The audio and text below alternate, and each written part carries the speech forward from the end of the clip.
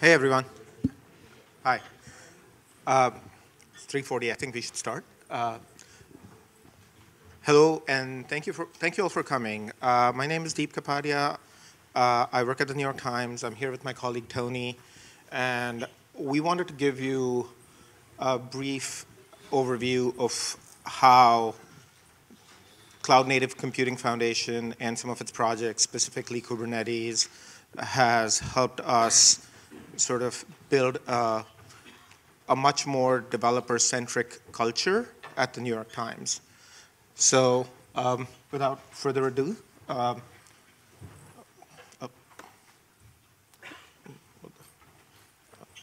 right. So this is pretty much what we're going to talk about. We're going to talk about why the New York Times needs a more developer-centric culture. What is our enterprise comprise of? How do we go about transforming and planning to move to the cloud? What are some of the culture shifts that we made? Usually when people think of the New York Times, they think of the newspaper. But it's a lot more than that at this point. But I mean, to give you some context, like this is what our website looked like in 1996.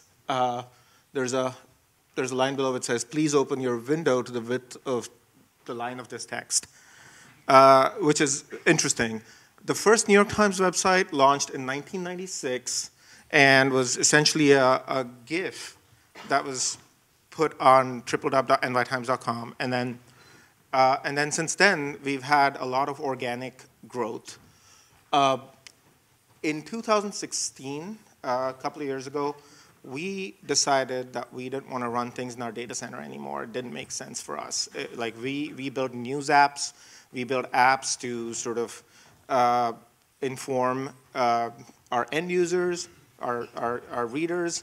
We don't need to be managing data centers. We don't need to be in the business of being super technical about that. So we migrated about 300 plus apps to Amazon and Google Cloud. We just ended our migration in April of this month, which was last month, pretty much. So we're completely shut down. We completely shut down our data centers last month. And in the process, we shut down about 140 plus apps, and we migrated 300 apps to Amazon and Google. So this is what the website looks like today. We don't ask you to open the website to the width of the browser. It adjusts. But there's a lot going on there. Like you see some ads. You see like section fronts. You see different types of articles. There are videos, slideshows, et cetera, et cetera. So like there's a lot of moving parts here. There's also like a search bar somewhere up there. Yep, up in the right corner, which powers like a pretty large search function that goes all the way through our archives, all the way back to 1851. So yes, we digitized our archives at some point as well. So there's a lot here. What we also do is for specific events, we have specific applications. So for specific news events like the Olympics, like we want to get real-time updates about what's going on in the Olympics, but at the same time, we also want to surface some important stories, create a collection of some stories, et cetera, et cetera. So we do a lot of this. So this itself becomes an app for one of our teams. We do similar things for elections. The result didn't quite go the way I had intended, but we'll leave it at that. But I mean, the elections is really, really complicated. Like we're basically receiving live voter data the data is constantly polled and collected, and the site needs to be updated, and we need to be really, really quick about updating the site as well. And we get hit with massive amounts of traffic on election nights. So we have to scale the election app very, very differently compared to some of the other things that we do. So we have to take these things into consideration. So what I'm trying to say is, like, the New York Times is evolving, becoming more and more complex. Like, like any other news organization. And then we have our new products and ventures. At some point, we decided that we were doing a lot of these recipes. We were actually publishing a lot of recipes, but we decided it might be useful for people to collect their recipes, annotate them, share it with their friends. So there's a whole cooking app now. The New York Times crossword has a life of its own. That's me trying to solve the crossword last night. I was very, very unsuccessful. But there are people who actually wait for the new crossword to be published and actually just go at it the minute they get it. The crossword itself has its own profit and loss account. It's its own thing. But this is something that we do. We build it. And then there's all the things that power everything. Like there's a content management system where our news reporters and editors are constantly editing stories and actually sharing them with each other or collaborating on them. There's an editorial workflow that we need to account for. We also are a for-profit business, so we have subscriptions. Then there's the archives, as I mentioned. There's advertising. There's the mobile apps. The mobile apps are pretty different. Like they're powered by APIs that need to be scaled when people get a breaking news alert and start hitting our APIs. At one point, we had our mobile apps be the #1 cause for our DDoSing our servers. That's not the case anymore, thankfully. So there's a lot to sort of process, and I'm not even going really deep. But there are a lot of issues with the way we built apps in the past. One of the things was our internal IT infrastructure team, which was responsible for managing people's desktops and computers, eventually morphed into an ops team that was managing our website, our DNS. That's a very different skill, like managing internal IT versus managing a website that needs to scale on demand and help developers move really fast. So also there's changing in consumption habits, et cetera, that required us to change the way we did things. So we tried moving to the public cloud at one point. We sort of had this notion that we won't be able to scale come 2015, 2016. We need to move much faster. We started dabbling in AWS, but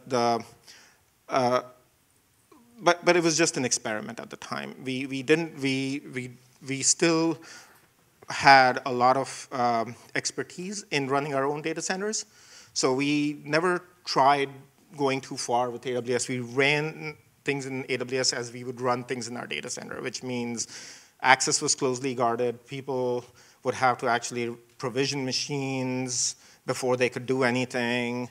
There was not a whole lot of automation built into our provisioning process. There was not a whole lot of automation in our build process.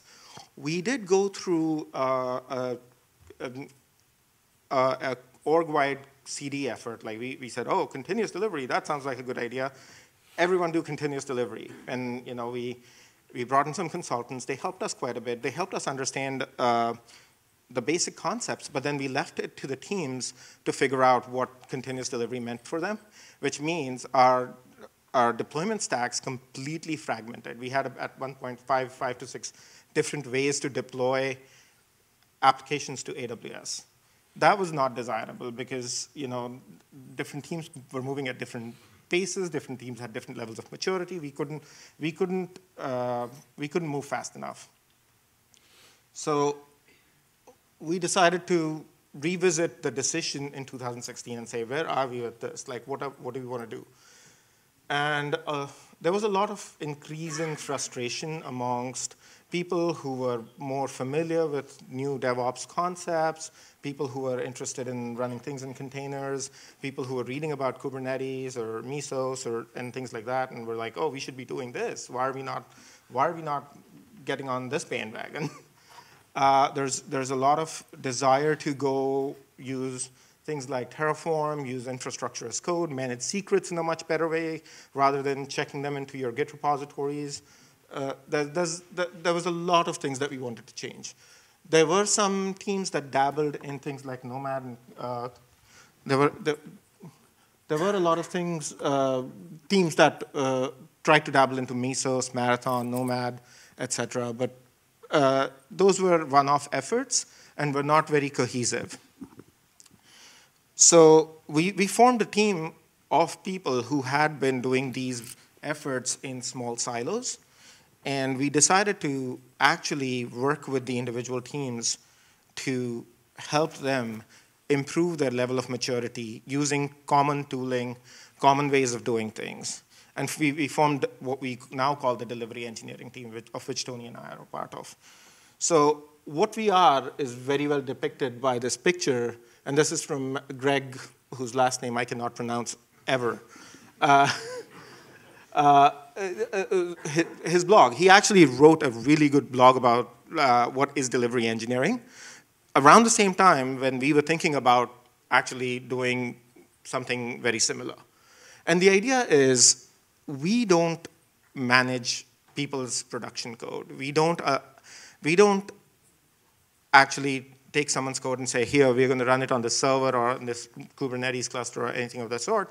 We will create a pathway for them to get their code from their laptops all the way to production. And that includes common tooling, common deployment mechanisms, a common way to manage secrets, et cetera, a common way to provision your infrastructure. A lot of this is just exactly depicted in the picture where like these guys actually create a path for the person throwing the puck or whatever it's called.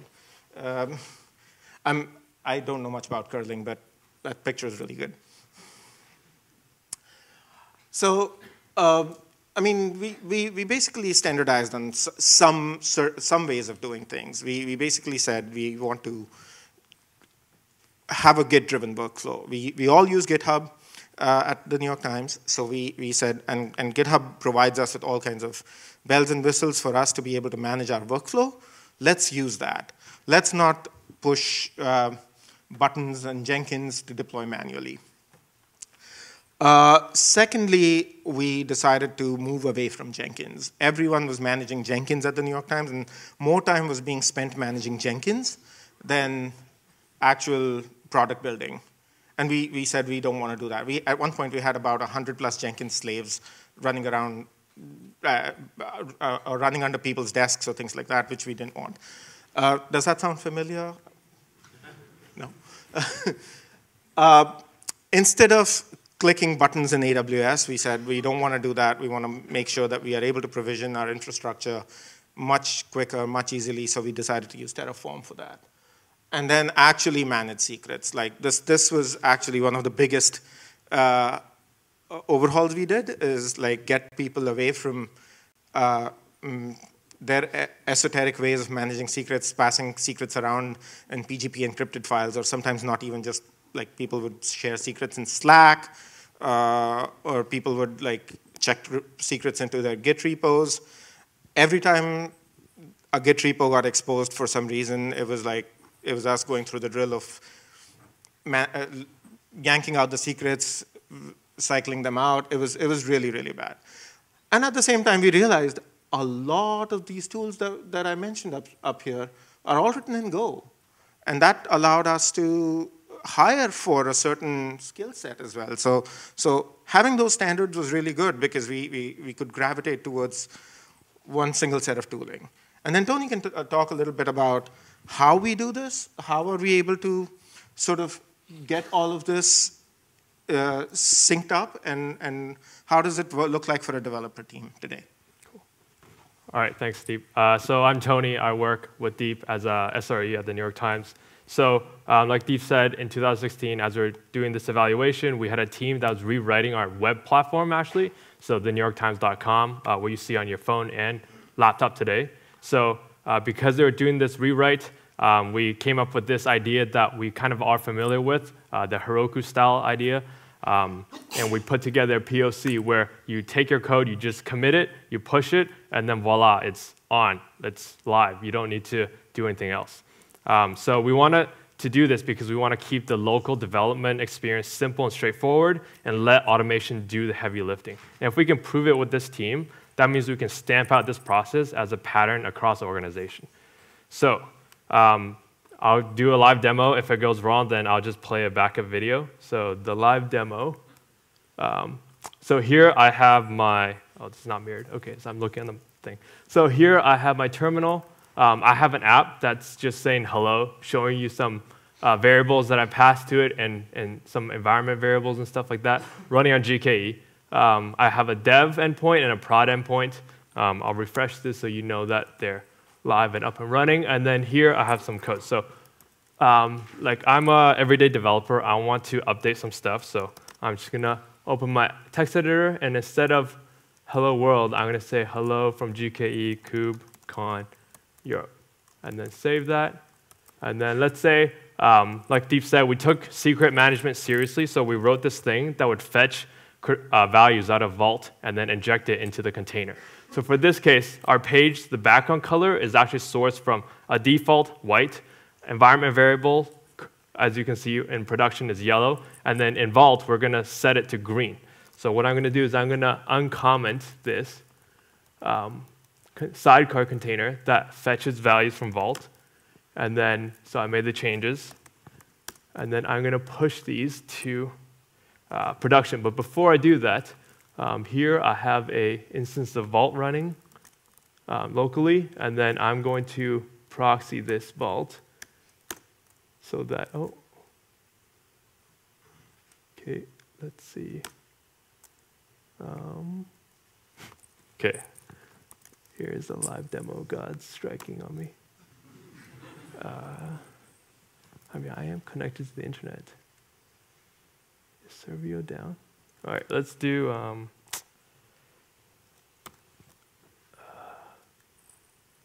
what's the other port tunneling thing? ngrok. There we go. All right, so we're going to use ngrok instead. This is live and prompt improvisation.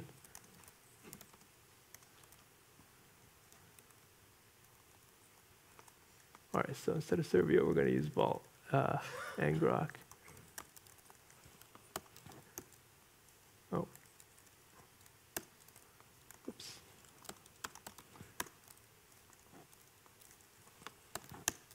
All right, so we have Vault ported through, and then so I'm going to do Vault right. We're going to set the color to green.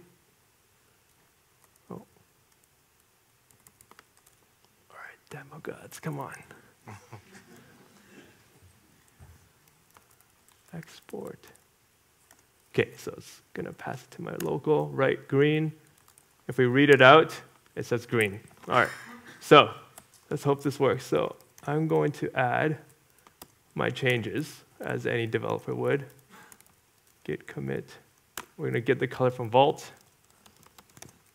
And then we're going to push it into GitHub.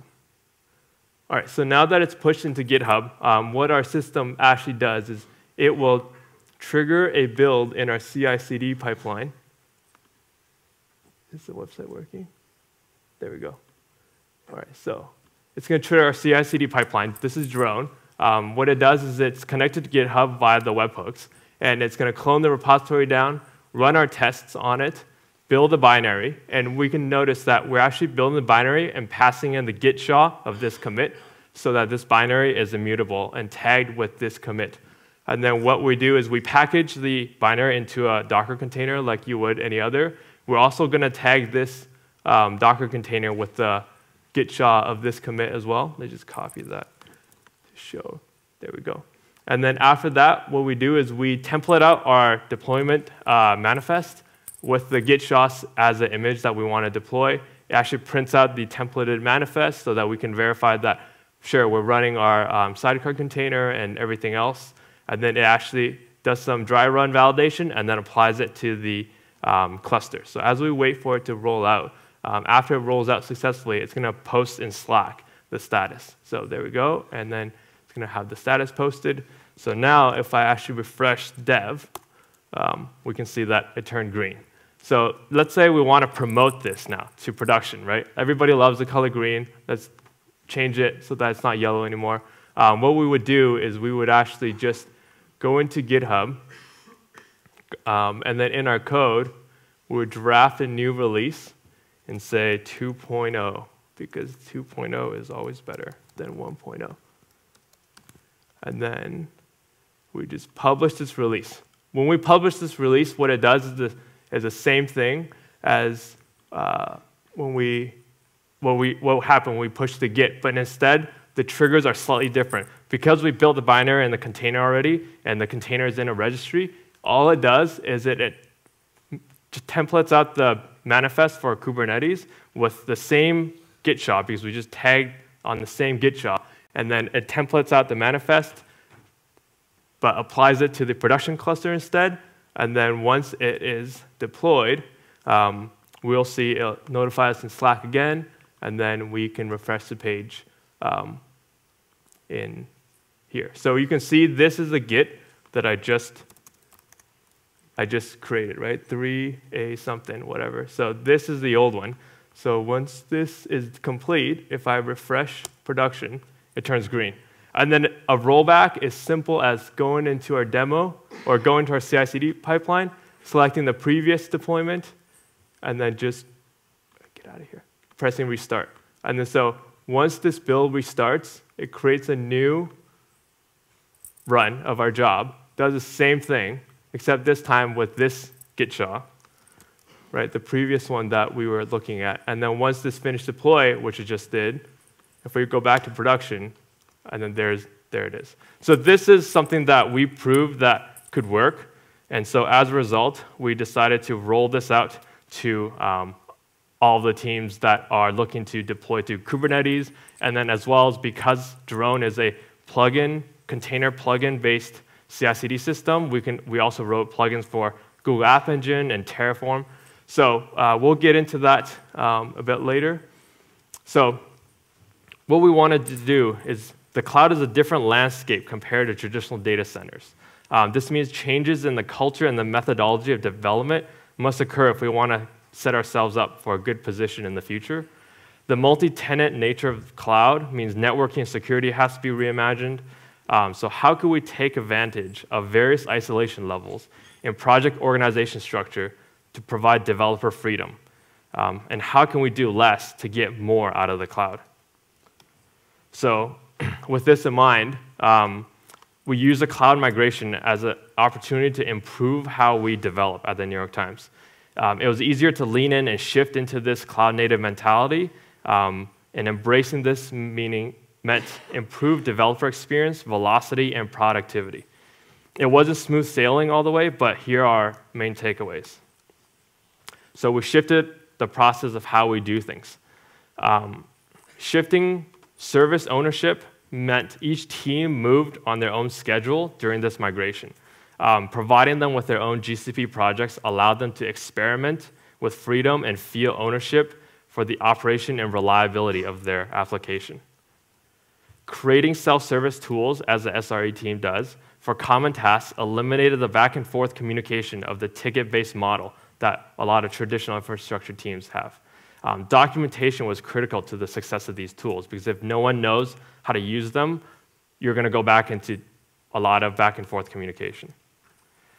Educating developers on how to build modern apps allowed us to make the migration process both easier and kept the door open for leveraging new solutions in the future. So if you don't have a 12-factor application, you're not going to be able to connect to that fancy new service mesh proxy or configure your application to read from Vault, for example. Working in the open gave visibility to other developers who were likely doing other similar things. This meant dependencies had clear expectations and could plan based on upcoming changes. So we wrote RFC, whoever had an idea would write an RFC, and all developers in the organization were open and welcome to comment on it and morph how things were being made. A lot of people are going to be interacting with GCP every day. So in-person training sessions were probably the most efficient way to onboard a lot of people at once to a technology. This also helps satisfy many developers' personal or professional training goals. Developers are, people who like to learn and people who like to try things out. And having a professional guide them through a quick start and to answer any questions is a great way to boost their confidence and get them into it right away. So we also shifted our development experience with velocity and developer control in mind. So we preferred consuming cloud-based solutions to managing or hosting tools and enterprise services, from things like databases and queues to Git, mail servers, and HR software. Each slice of mindshare from managing a dependency could be used to work on the product itself. We preferred using open source tooling like Kubernetes, Terraform, OpenAPI as to maintaining in-house built tools. This way people can change teams internally without much onboarding or friction because they already know how to do things the New York Times way, which is the way that everybody else in the world is doing it. So we began to ship faster and more frequently, which the Jerome CI/CD system allowed us to do. It allowed us to align on common, easily configurable pipelines. They're just YAML. Every step looks the same. You say which image you want to use, pass some arguments, or run some commands in that image. And this was great because it closely reflected what a lot of paid services like Travis and Circle CI were doing. But because this is an open source project and we ran it ourselves, we had the opportunity to be more flexible, change some things in the installation of it in the platform. And for the newest version, because we wanted to make sure the system was stable and in production state for many teams that were going to consume it, we have onboarded 200 repositories so far, and we are expected to exceed 400 repositories once everybody converts their pipelines to this newest version. More than 50,000 jobs have come through this version since a year ago. This excludes the thousands of builds that were in the first iteration. And then in the last 4 weeks, as you can see, we've had 12,000 jobs. So not every job is a deployment, but it's some sort of build or some sort of tag or some sort of operation. And I think when I made this was a week ago, so it's probably increased even more. We decided to treat secrets like secrets. In Vault, we have 75 namespaces of secrets so far. They're used by 21 teams and 54 repositories. Each of these teams or repositories, the namespace means they have their own place in Vault, providing them, again, with ownership and isolation. So for example, if your team actually accidentally mucks up the secrets in that namespace, it's not going to affect anyone else. And then our team and the people who are on call could go back and fix and recover your secrets without affecting anyone else. The New York Times, as you know, like a lot of people visit the homepage, visit article pages, all that stuff. And before, this used to be a giant varnish VCL configuration file with a lot of logic and rules in it. In this shift, we decentralized the CDN logic using Fastly CDN. This meant individual teams can manage their CDN using standardized tooling that our team has paved the way for and testing methods. This broke up this one or like 4 giant VCL files into 40 repositories, each with their dev stage and prod release cycle. And this puts the control back to the teams that are actually the backends for those various routing rules. We started budgeting in the open with budget configuration as code. We wrote a little tool that hopefully will open source soon, but basically it's a YAML file. Everything's a YAML file these days that you configure to say this is all the GCP projects that I want under this budget, and this is how much I'm allowed to spend each month. And every time you hit one of those levels, it's going to post in Slack like that, or something like that, that tells you you've hit your budget. So if you hit your 50% budget and it's only a week into the month, you know something's wrong, and you should take a look at if there's runaway costs, and if there's a stale resource or something like that. And because it's in Slack, and that's where all the developers are, this gives a constant, concrete number and a reminder to developers to say, we give you the freedom of this GCP project, but with it, you have to be aware of your budget and how you're consuming the services in your project. So we also changed how we communicate. The delivery engineering team shifted the approach of support for other developers. In order to scale, we worked with early adopters, a few teams at a time, to make sure that the path that we're paving is in the right direction and with the right tools. By sharing responsibilities and goals, we could prove the concept and pave this path and spread the knowledge to developers, who would then spread it to the developers that they interact with. We ran office hours, which allowed us to answer questions with the chance to continue working on projects if no one had any questions that week. This also meant that developers can learn off each other when they're present in the office hours. Since then, many cross-organization teams have also adopted office hours.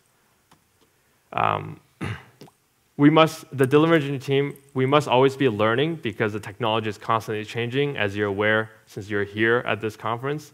By the time the developers of products gain grasp of the tools and the documentation, we need to be thinking about solving their next needs and anticipating what else they need. Because if you wait until they're experts, it's too late. You can't beat them to it anymore. Turning things off relates to the use it mentality. So as Deep mentioned, we shut down like 100-something services. What this means is this reduces the burden in mindshare, again, from developers, keeping teams focused on their primary products that actually generate value and revenue for the company. Our CTO did a great job because every time we would shut something down, he would give an email blast out, and that got us excited. And our team reviewed survey results to figure out what was working and what wasn't. This effort took over 2 years, and once we got more and more teams onto our tooling, into the documentation, we needed to figure out if what we're writing is actually solving their problems, anticipate what kind of future problems they'll have. So this is what Google Forms and having consistent, measurable, like quantitative-based questions in the Google Forms allowed our team to see if we're improving quarter over quarter in our tooling and support. So that was all the stuff that we have done, and of course there's still some stuff that we still have to do. One large focus for our team is to continue our education in site reliability engineering practices and sharing them with both product and development. This includes fostering a shared view of responsibility for the application's reliability. We demo and lead sessions to define service level objectives and application assessments so that we can provide feedback to teams who are keen to learn and understand what these best practices are and track them over time. We're working on, in terms of reliability, service level objectives themselves are useless without indicators. You can set an objective, but you have to be able to measure it. So defining a path for monitoring, like how we did with ownership and deployment, is what we're working on next. We want to provide a platform for teams too small to manage their own Prometheus instance or their own data collection, and so that we just take some config that they provide to us, and we will fetch the data, the metrics for them, and create these dashboards for them. So now that the migration is complete, we're exploring new features and updating non-ideal processes, while product developers return and focus on feature work. A big topic is how to scale on-call responsibilities to reduce the burden on smaller teams. If you have a team of 3 people, it's going to be really difficult for you to be on call compared to a team of 20 people because you're going to get that anxiety about the pager at least once a month. Whereas if you're on a bigger team, you can relax and focus on feature work or responding to requests a lot easier. So we're trying to figure out how to efficiently handle this.